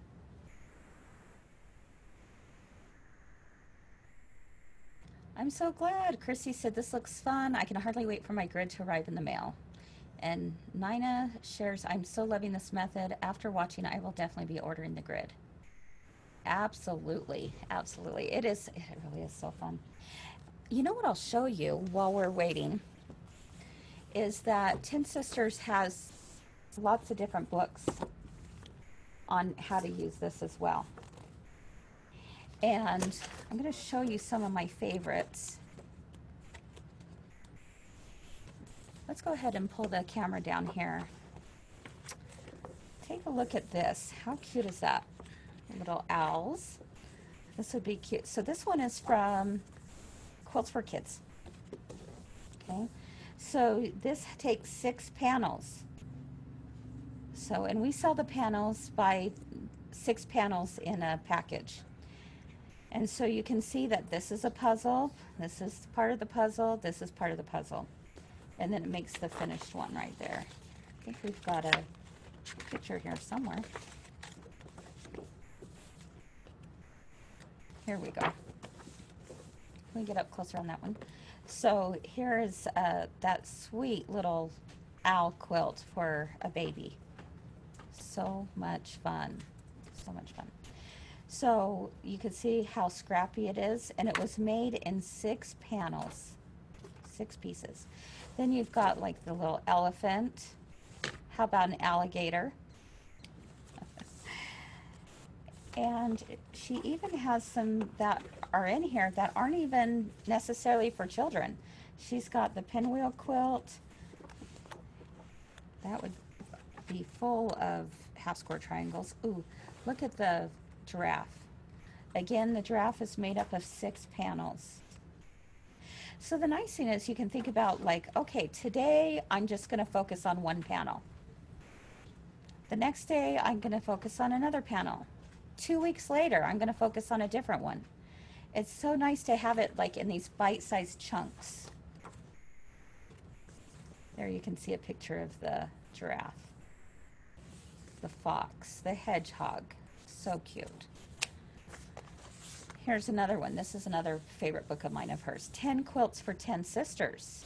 And yes, I know some of you were part of our webinar in the club when we had Carmen on. And yes, she does have 10 sisters. And guess what else she has? She has 7 brothers. Crazy, right? And let's see. Okay, so let's take a look at something that we would probably never do. Well, okay, how about this one, the Irish 9. Again, you could make it as scrappy as you wanted to, or you could make it more of the solid colors and keep it all in one. But this seems a little overwhelming. Over here, you've got it broken down into 13 grids. 1, 2, 3, 4, and so forth. And then these little pieces were all part of one grid. This was the 13th grid. And that's all numbers there. So again, you just would make the panel according to the puzzle, put it together, and make yourself a note saying this is panel 1, this is panel 2, then you bring it all together. And again, I wouldn't necessarily sew them one at a time. I would fuse them one at a time, but then I would do the second fusing and bring them together, and do the third fusing, bring them together, fourth fusing, bring them together, and then I would sew all at one time. It's so cool. I love Trip to Paris. Oh, that's always been a favorite quilt of mine. So these are some very traditional looking quilts. Here's the mosaic. So pretty.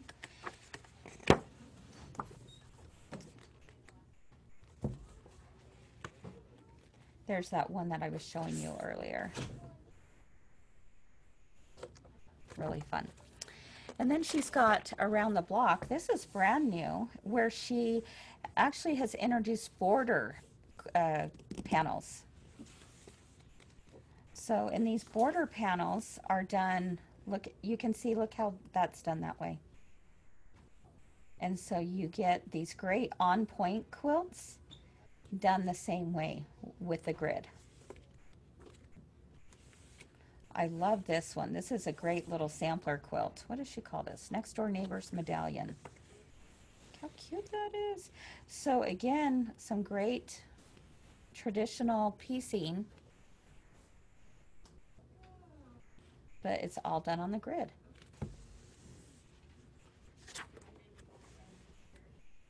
So this is done with the panels. Okay, are we ready to move on? Let's go ahead and get this baby done. All right, so before you think, oh, I know what to do now, Chris. All I have to do is now do this, right? And I have to sew this. Oh, slow down. There's one more thing you've got to do. Oh, take a look at that. That kind of flipped up on me. No big deal. I'm just gonna press that down in place again. Okay, there we go. All right, so before you start doing this, thinking that you know how to do this, trust me on this, because I've made this mistake before. The first time I did this, I thought, oh, yep, got it. I know what I'm doing. Nope, you got to do one more thing before you do that.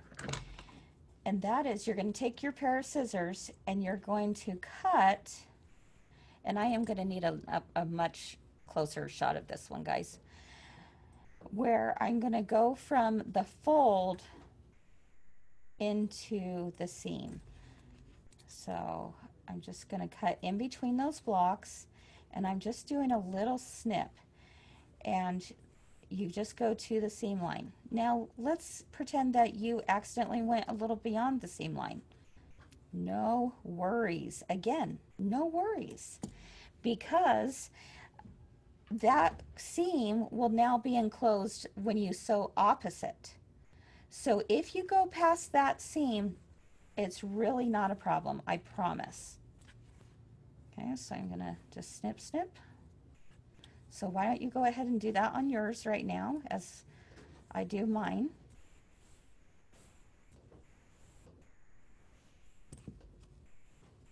And I have one more row. You will be so glad you took the time to do this step, and you'll see why here in just a minute. Chris, if you cut the seam line, everything is figure outable, remember? That's right. Adam reminds me of what I always say, everything is figure outable. And it is. Even with this, it is.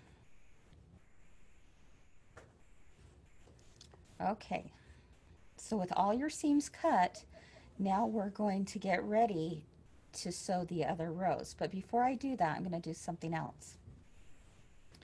I want all my seams, just like we do with regular piecing, we want all our seams to go one direction on one row.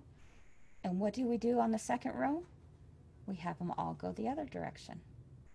And then on the third row, we have them go all the opposite direction. Why do we do that? Well, it's so that we can nest those seams together. We can butt those up, and again, there is no pinning whatsoever. So what I'm going to do is take my iron, and I'm going to do my first row and just press them over. And I'm going to use some steam if I had water in this. All right, that's pretty good. Okay, now that first seam is pretty easy to put down, right? But when you start doing this, you're going to be like, oh my gosh, I'm going to get this one stuck in there. Here's a little trick for you. Simply just fold over this, and now you have an end piece again. And now I'm going to go this way.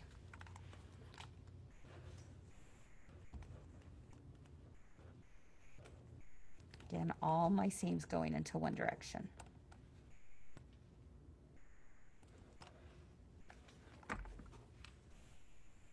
You see what happens?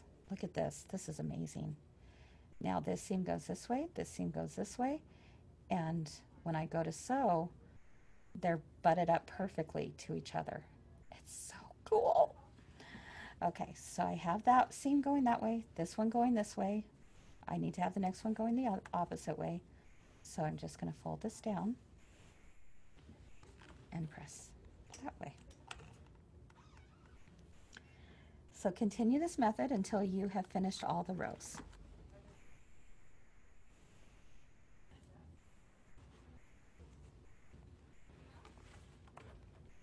Any questions while I'm pressing this?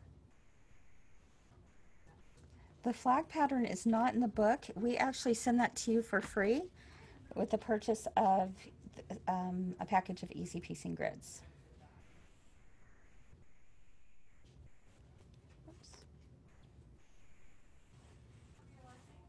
Adam, do we have any questions? I'm not seeing any right now.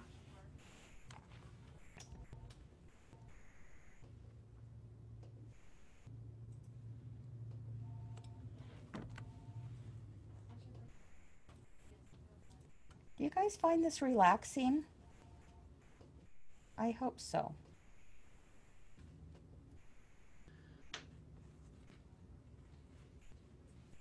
Now you want to make sure all those seams are pressed out. So I've got one more row.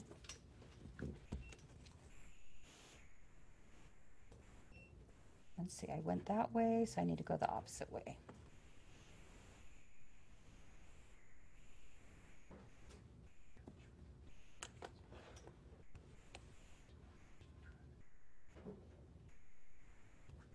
All right.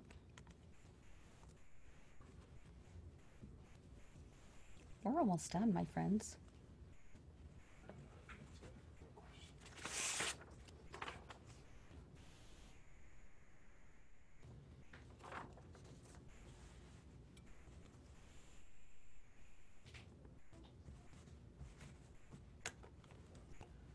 If you need to give it a little press from the front to make sure there's nothing, you know, kind of tucked in, you can do that as well.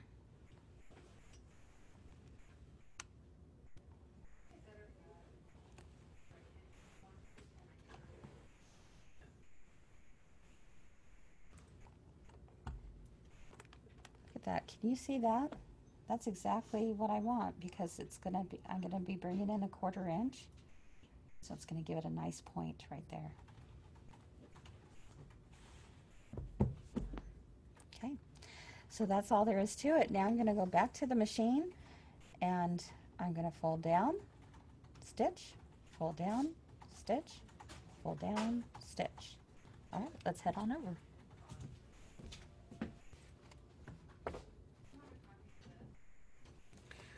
Make sure, once again, that your seams are going opposite directions.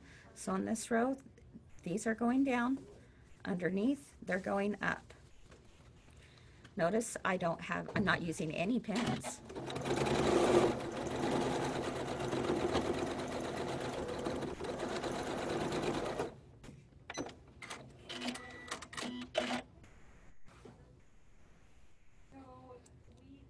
Check it, make sure you're good.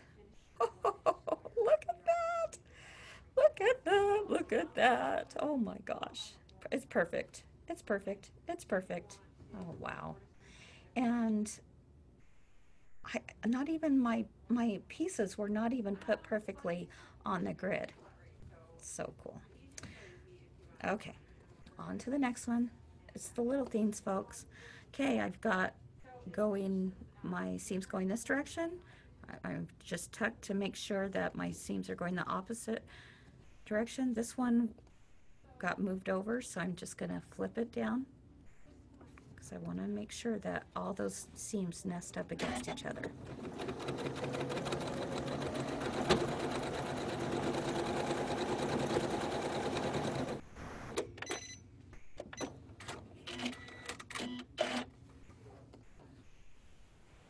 It's like Christmas. I have to like open the present. Here we go. Yay! It worked. Okay. I'm gonna do another one.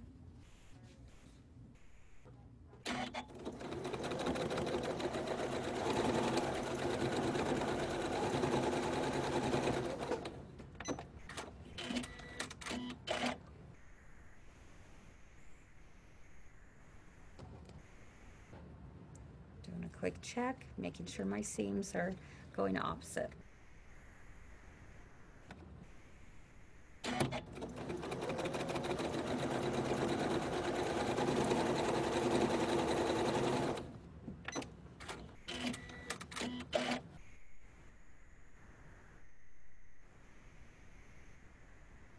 Fold over, checking my seams. Yep, we're good.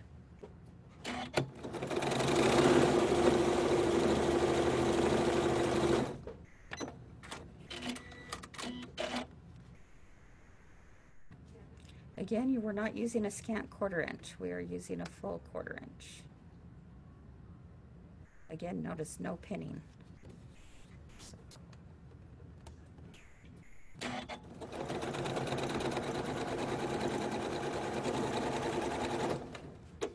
Oops, that lifted up a little bit as I went through. No problem.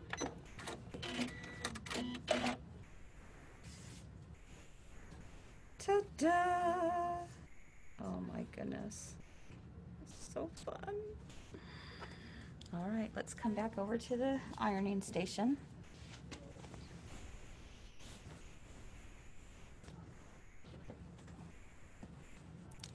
And now I got to press this puppy really well. Now let me give you also another suggestion here. Because we're working with white fabrics, you know that sometimes this happens. You'll know exactly what I'm talking about when I tell you here. Have you ever had the frustration that with as clean as your iron is, sometimes when we go over white fabric and we have bumps, what do we end up getting on there? Do you know what it's a little dirty. For some reason, it happens. And so I want to share with you just another little tip that I do when I press white fabrics, especially, is I'll just use like another piece of fabric to go over top of it. Just a scrap piece or a, you know, a pressing cloth or something. Because again, with those bumps, it just could very well happen that it's just going to give me all sorts of fits with the white fabric and create a little bit of dirt on those seams. Has that ever happened to you? Am I crazy? Am I in the night?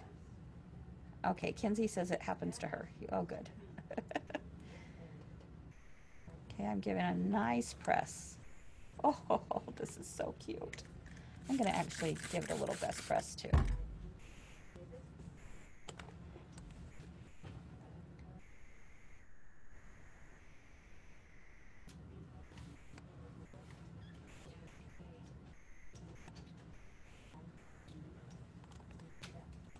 Look at that. Oh my gosh, it's so cute. And when I look at it from the back, I can also give it one more press.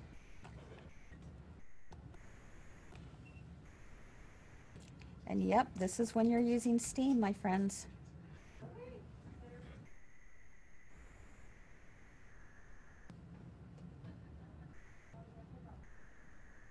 Ah, Carolyn said she stopped making white face masks because of it. Yep, I know, it can be so frustrating. And like I said, you can have the cleanest iron, and yet for some reason, when it wants to go over those bumps, it has a tendency to do that. Oh my goodness, this is so stinking cute.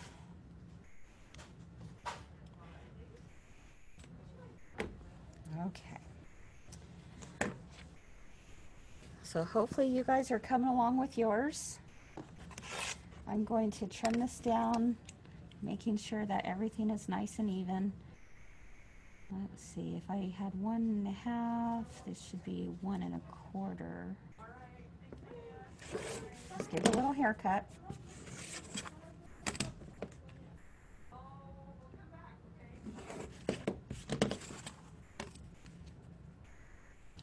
I'm measuring against my seam line in there, and that's what's helping me square this block up.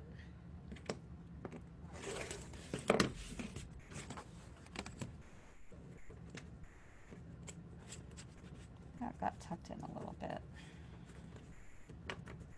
There we go.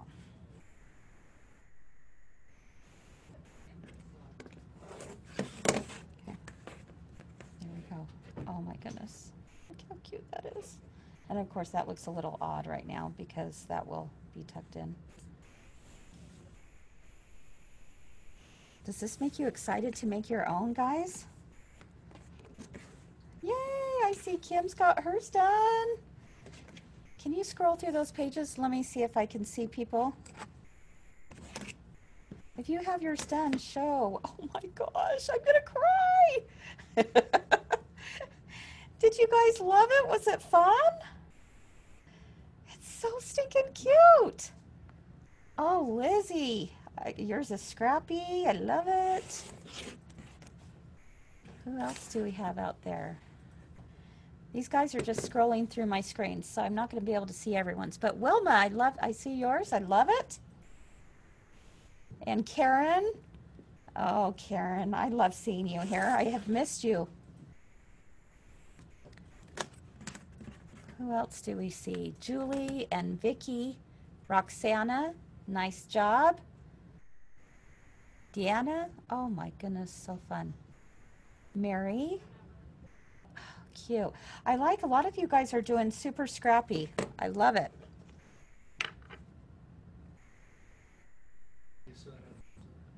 Lisa's got hers. Teresa, oh my goodness, these are so cute. I want to see patriotic pineapples all over the place. All right. What I'm doing right now is I'm just cutting some borders. It is the 12 o'clock hour. What do you know? We finished doing the pineapple in the 2 hours, which is cool. Now, obviously, this is going to take you a lot less time the next time you do it, right? We just had to go through step by step by step, and I was telling you the whys and the hows and all of that. But now when you start making more, you're going to be able to just go right through it. So if you